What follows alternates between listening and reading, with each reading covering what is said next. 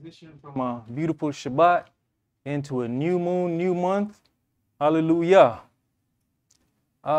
This evening's class is called Inherited Debt. Inherited debt.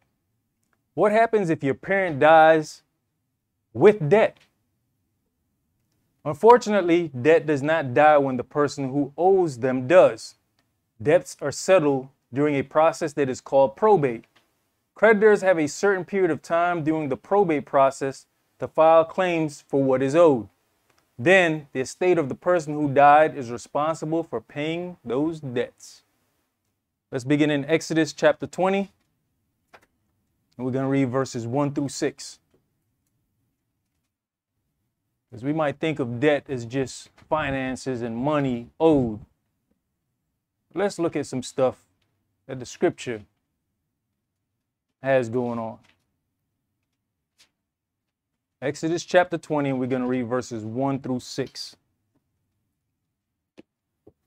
And Elohim spake all these words, saying, I am Yahweh thy Elohim, which have brought thee out of the land of Egypt, out of the house of bondage. Thou shalt have no other gods before me. Thou shalt not make unto thee any graven image, or any likeness of anything that is in heaven above, or that is in the earth beneath, or that is in the water under the earth. Thou shalt not bow down thyself to them, nor serve them. For I, Yahweh thy Elohim, am a jealous Elohim, visiting the lawlessness of the fathers upon the children, unto the third and fourth generation of them that hate me, and showing mercy unto thousands of them that love me and keep my commandments. Now he says, For I, Yahweh Elohim, am a jealous Elohim, visiting the lawlessness of the fathers upon the children unto the third and fourth generation of them that hate me. How is he visiting the lawlessness of the fathers upon the children? Those same lawless deeds are passed down from generation to generation. We didn't just grow up putting up Christmas trees. We saw that. That was an act that was passed down from generation to generation. So that's the lawlessness of the fathers being visited upon the children. Fourth generation, that's how long it's going on. So how many other things have been passed on that are being visited upon the children, deeds passed down from parent to children? Let's go to Numbers chapter 14. Numbers chapter 14, and we're going to read verses 27 through 35. A lot of what we do, we didn't just pick it up on our own. These are things passed down from generation to generation. And some of us may not see those things as lawlessness. But what is Yahweh looking at? Makes us have to re-examine some of the things that was taught to us by our parents. Numbers chapter 14, and we're going to start at verse 27. How long shall I bear with this evil congregation, which murmur against me? I have heard the murmurings of the children of Israel, which they murmur against me. Say unto them, As truly as I live, saith Yahweh, as ye have spoken in mine ears, so will I do to you. Your carcasses shall fall in this wilderness, and all that were numbered of you, according to your whole number, from 20 years old and upward, which have murmured against me. Doubtless ye shall not come into the land, concerning which I swear to make you dwell therein, save Caleb the son of Jephunneh, and Joseph the son of Nun. But your little ones, which ye said should be a prey, them will I bring in, and they shall know the land which ye have despised. But as for you, your carcasses, they shall fall in this wilderness, and your children shall wander in the wilderness 40 years, and bear your whoredoms until your carcasses be wasted in the wilderness. So while they're being punished, the parents are being punished, the children still have to suffer through that debt that they owe. The children had to wander in the wilderness for 40 years while they're being killed off. So you taking a part of their debt. You included in a part of that punishment. But what other debts have we inherited throughout our lifetime that we don't know about? Go ahead. After the number of days in which ye search the land, even 40 days, each day for a year, shall you bear your lawlessness, even 40 years, and ye shall know my breach of promise. 40 years. A year for each day. Let's consider at what age our father or our mother, if they have passed away, died. Let's consider what debt have they racked up and left behind. Go ahead. I, Yahweh, have said, I will surely do it unto all this evil congregation that are gathered together against me. In this wilderness they shall be consumed, and they shall die. There they shall die. Isn't that it? Yeah. All right, let's go to 1 Kings chapter 21. 1 Kings chapter 21, and we're going to start at verse 1.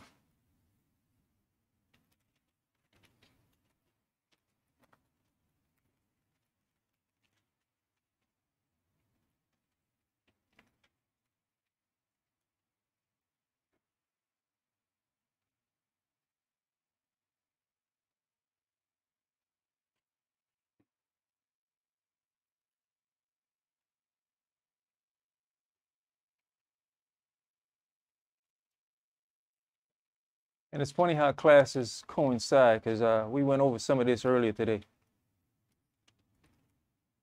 But we sit back and we let Yahweh do his perfect work. Go ahead.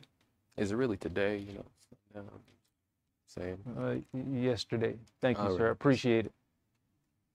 I thought you weren't going to have any comments.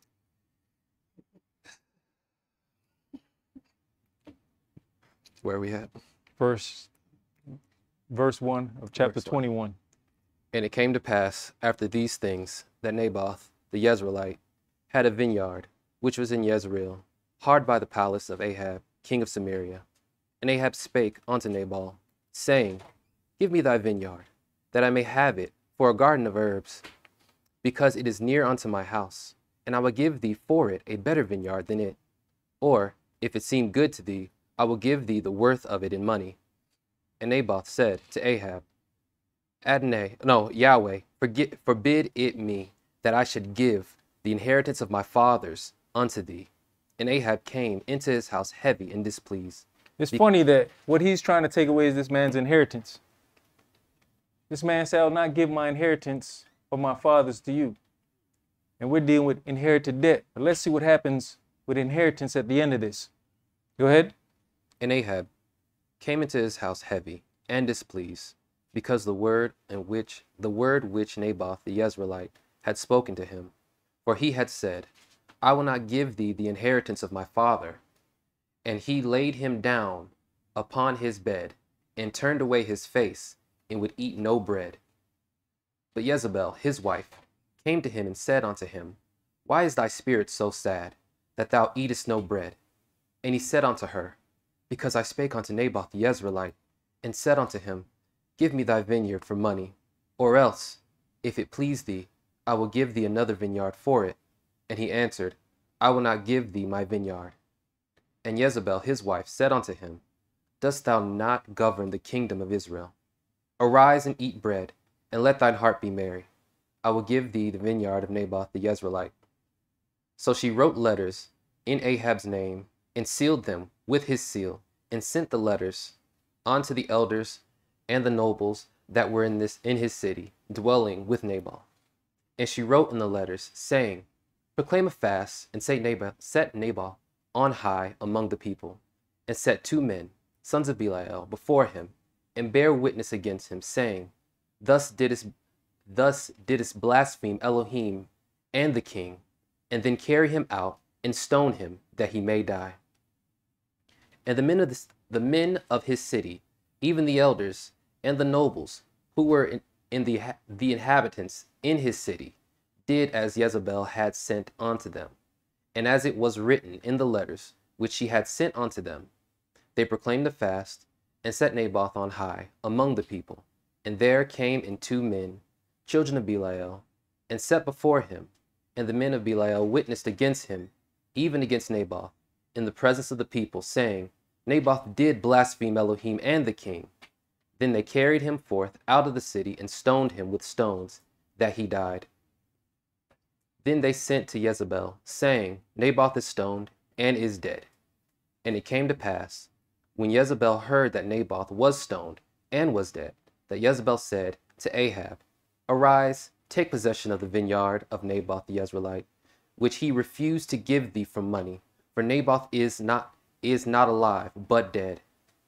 And it came to pass, when Ahab heard that Naboth was dead, that Ahab arose up to go down to the vineyard of Naboth the Jezreelite to take possession of it. And the word of Yahweh came to Eliah the Tishbite, saying, Arise, go down to meet Ahab, king of Israel, which is in Samaria. Behold, he is in the vineyard of Naboth, whether he is gone down to possess it.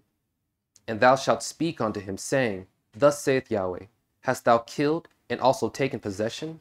And thou shalt speak unto him, saying, Thus saith Yahweh, In the place where dogs lick the blood of Naboth, shall dogs lick thy blood, even thine.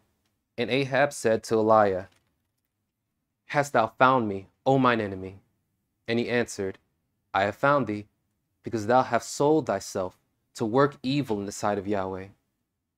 Behold, I will bring evil upon thee, and will take away thy posterity, and cut off from Ahab him that pisseth against the wall, and him that is shut up and left in Israel.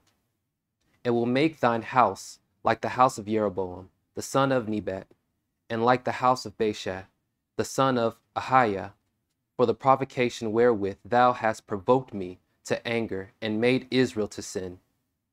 And of Jezebel also spake Yahweh, saying, The dog shall eat Jezebel by the wall of Jezreel. Him that dieth of Ahab in the city, the dog shall eat, and him that dieth in the field shall the fowls of the air eat. But there was none like unto Ahab, which did sell himself to work wickedness in the sight of Yahweh, whom Jezebel his wife stirred up. And he did very abominably in following idols according to all things, and did as the Amorites, whom Yahweh cast out before the children of Israel. And it came to pass, when Ahab heard these words, that he rent his clothes and put sackcloth upon his flesh, fasted and laid in sackcloth, and went softly. And when the word of Yahweh came to Eliah the Tishbite, saying, Seest thou how Ahab humbleth himself before me? Because he humbleth himself before me, I will not bring evil in his days, but in his son's days will I bring the evil upon his house. So when you look at this, it was both Ahab and Jezebel that committed sin, right? Ahab humbled himself. His sin, Yahweh said, I won't do it in his days. I'm going to do it in his son's days. So who picked up that debt? Who inherited that debt? Both the mother and the father did this. She got her just, but the father's own bypassed him. There's a lot of things that we have to consider. That debt is now put on the son. Debt is anything owed by one person to another. Debt can involve real property, money, services, or other consideration. Let's go to 2 Samuel chapter 21.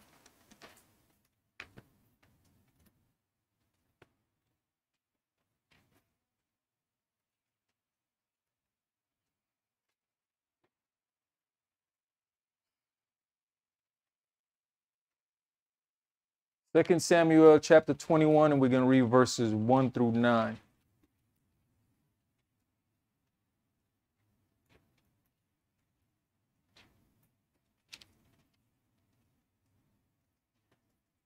Then there was a famine in the days of Dawid 3 years, year after year. And Dawid inquired of Yahweh, and Yahweh answered, and it was for Saul, and for his bloody house, because he slew the Gibeonites. And the king called the Gibeonites, and said unto them, Now the Gibeonites were not of the children of Israel, but were remnant of the Amorites. And the children of Israel had sworn unto them, and Saul sought to slay them in his zeal to the children of Israel and Judea. Wherefore Dawid said unto the Gibeonites, What shall I do for you? And wherewith shall I make the atonement, that ye may bless the inheritance of Yahweh? And the Gibeonites said unto him, We will have no silver nor gold of Saul, nor of his house, neither for us shalt thou kill any man in Israel. And he said, What ye shall say, that will I do for you. And they answered the king, The man that consumed us, and that devised against us, that we should be destroyed from remaining in any of the coasts of Israel. Let 7 men of his sons be delivered unto us, and we will hang them up unto Yahweh in Gibeah. And Saul, whom Gibeah of Saul, whom Yahweh did choose. And the king said, I will give them. But the king spared Mephibosheth, the son of Jonathan, and the son of Saul, because Yahweh's oath that was between them, between Dawid and Jonathan, the son of Saul. But the king took the 2 sons of Rizpah, the son of Ahab, whom she bare unto Saul, Amram, Ammoni, and Mephibosheth, the 5 sons of Michal, the daughter of Saul, whom she brought up from Adriel, the son of Barzillai, the Maholathite. And he delivered them into the hand of the Gibeonites, and they hanged them in the hill before Yahweh, and they fell all 7 together, and were put to death in the days of harvest, in the first days, in the beginning of barley harvest. So if we go back to verse 1, then there was famine in the days of Dawid 3 years, year after year, and Dawid inquired of Yahweh. And Yahweh answered, It is for Saul and for his bloody house, because he slew the Gibeonites. So the first people who were picking up this debt was the whole nation of Israel. When Dawid inquired, Yahweh told him why this was happening. That was Saul's debt. So, okay, take care of this business. This is Saul's problem. Let's take it right back to Saul's family. And in the end, the Gibeonites say, guess what? To settle this debt, this inherited debt, give us 7 of his sons. 7 of his sons was put to death for something that he caused. There's so much in here that we miss. Inherited debt passed down, but our whole nation was paying for that first. So imagine if Dawid didn't inquire to Yahweh of why are we going through this. There's points in times when the elder have to make a decision and somebody got to leave. Why? Because you look around the congregation and you say, why are we going through this? Oh, okay, I see the root cause over here. And sometimes that person is removed, and it might take you some time and period and say, you know what? Man, I haven't enjoyed Shabbats like I've done lately. And then you start reflecting on something and say, man, you know, it's because this individual is gone. The funny thing is, I'm looking at new moon, and I didn't realize that there was a point in time that the new moon meals that the brothers put together while serving the meals, there was vexation for me in the kitchen because of how somebody else in the kitchen was dealing. They was all for themselves. But it might take some time before you realize how much, you know, man, I really enjoy these new moon meals now, being in the kitchen. And guess what? That didn't dawn on me till tonight. Or this evening when I was making the new moon meal. I realized that it was really a vexation to me. Because while we're trying to have a new moon feast, other people worrying about how they can get part of the feast for their tomorrow's meal. So what does that mean? If they weren't about having some of the feast meal for their tomorrow's meal, that means they skimping on what is being dished out to the rest of us. And I couldn't understand why it just irked me. until tonight while I'm fixing the meal, and I realized it was really a botheration to me. But sometimes, yeah, we feel some kind of way when the person's gone, but then as time go on, you realize that, you know what, damn it, I'm glad they gone. Because I got peace. But I want us to all know is that peace don't last forever.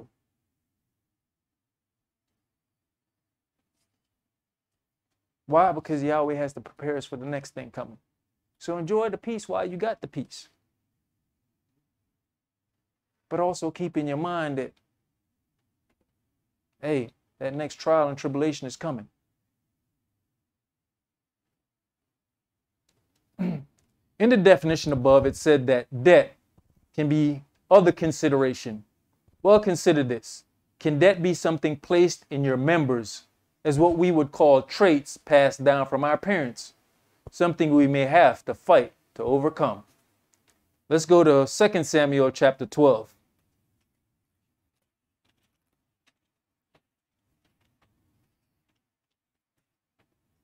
Second Samuel chapter 12, and we're going to begin at verse 10.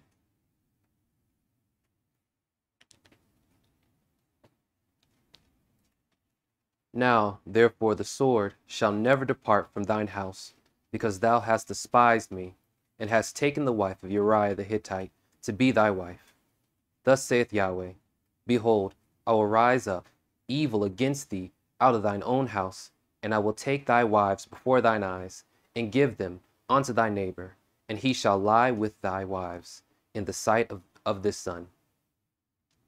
For thus didst it secretly, but I will do this thing before all Israel and before the sun.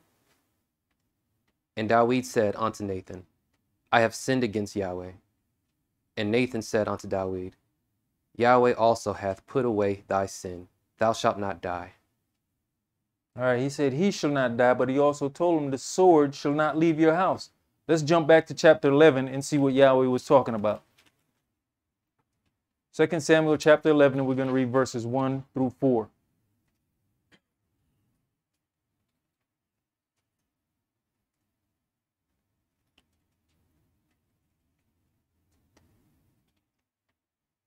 And it came to pass, after the year was expired, at the time when the kings go forth to battle, that David sent Joab and his servants with him, and all Israel, and they destroyed the children of Ammon, and besieged Rahab.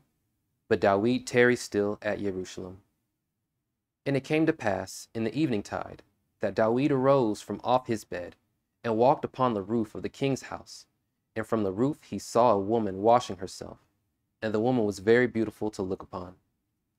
And David sent and inquired after the woman. And one said, Is not this Bathsheba, the daughter of Elam, the wife of Uriah the Hittite? And David sent messengers, and took her, and she came in unto him, and he lay with her, for she was purified from her uncleanness, and she returned unto her house. So Yahweh said you kill a man and took his wife. The sword shall never leave your house.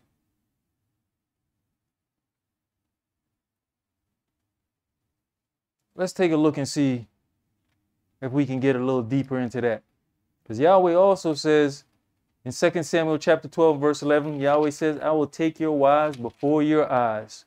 2 Samuel chapter 16, we're going to read verses 15 through 23.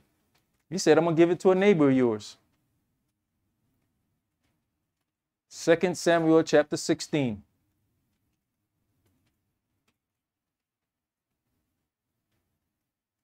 We're going to start at verse 15. And Absalom and all the people of the men of Israel came to Jerusalem, and Ahithophel with him. And it came to pass, when Hushai, the Archite, David's friend, was come unto Absalom, that Hushai said unto Absalom, Elohim save the king, Elohim save the king. And Absalom said to Hushai, Is this thy kindness to thy friend? Why wentest thou not with thy friend? And Hushai said unto Absalom, Nay, but whom Yahweh and this people and all the men of Israel choose his will I be, and with him will I abide. And again, whom shall I serve? Shall I not serve in the presence of his son? As I have served in thy father's presence, so will I be in thy presence. Then said Absalom to Ahithophel, Give counsel among you what we shall do. And Ahithophel said unto Absalom, Go in unto thy father's concubine, which he hath left to keep the house, and all Israel shall hear that thou art abhorred of thy father.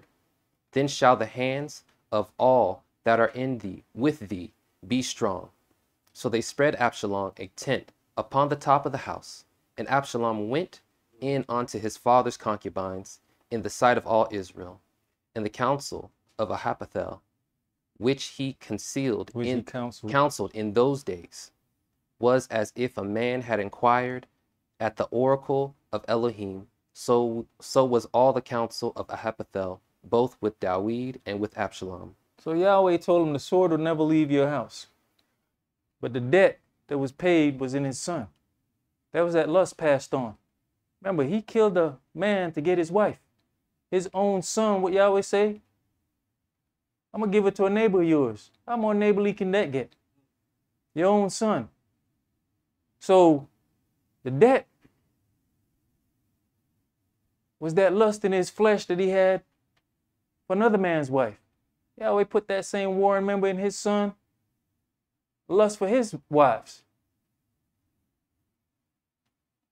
We got warring members that we don't know where they come from. Do we look at the traits of our parents and can we see them in us? And then can we look at those traits in our children and say, I need to curb this before it goes too far?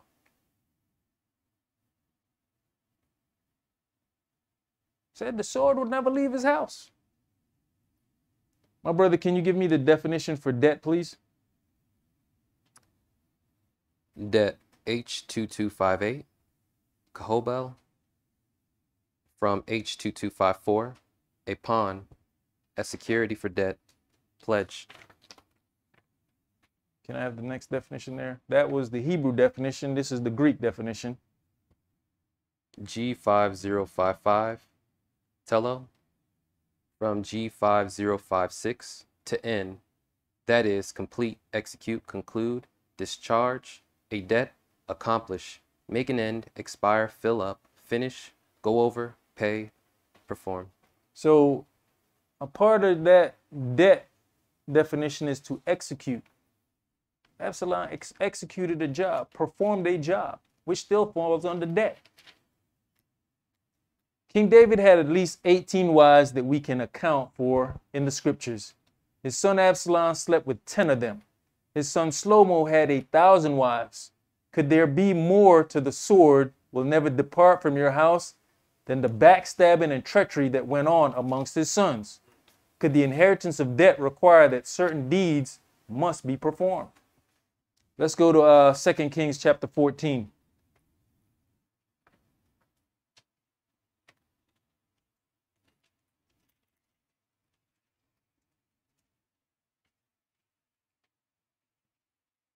Second Kings chapter 14, and we're going to read verses 1 through 6.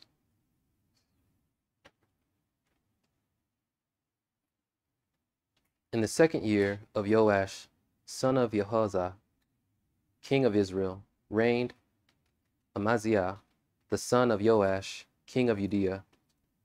He was 25 years old when he began to reign, and reigned 29 years in Jerusalem. And his mother's name was Jehoadan of Jerusalem. And he did that which was right in the sight of Yahweh, yet not like David his father. He did according to all things as Joash his father did. Howbeit, the high places were not taken away. As yet the people did sacrifice and burnt incense in the high places. And it came to pass, as soon as the kingdom was confirmed in his hands, that he slew his servants, which had slain the king his father.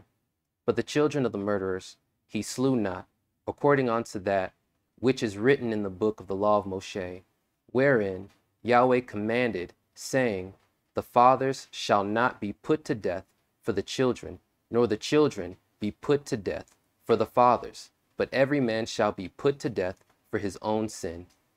Deuteronomy chapter 24 and verse 16 says, the fathers shall not be put to death for the children, neither shall the children be put to death for the fathers. Every man shall be put to death for his own sin. Exodus chapter 20 and verse 5 states that Elohim visits the lawlessness of the father upon the children. Now there's a big difference between being visited for the crime versus having to die for the crime of our fathers. Brown Drivers Briggs definition for visit is H6485, which the word is paquad, which means to attend to, muster, number, reckon, visit, punish, appoint, look after, care for. Oftentimes during our prayer, we ask for forgiveness for the sins of our forefathers.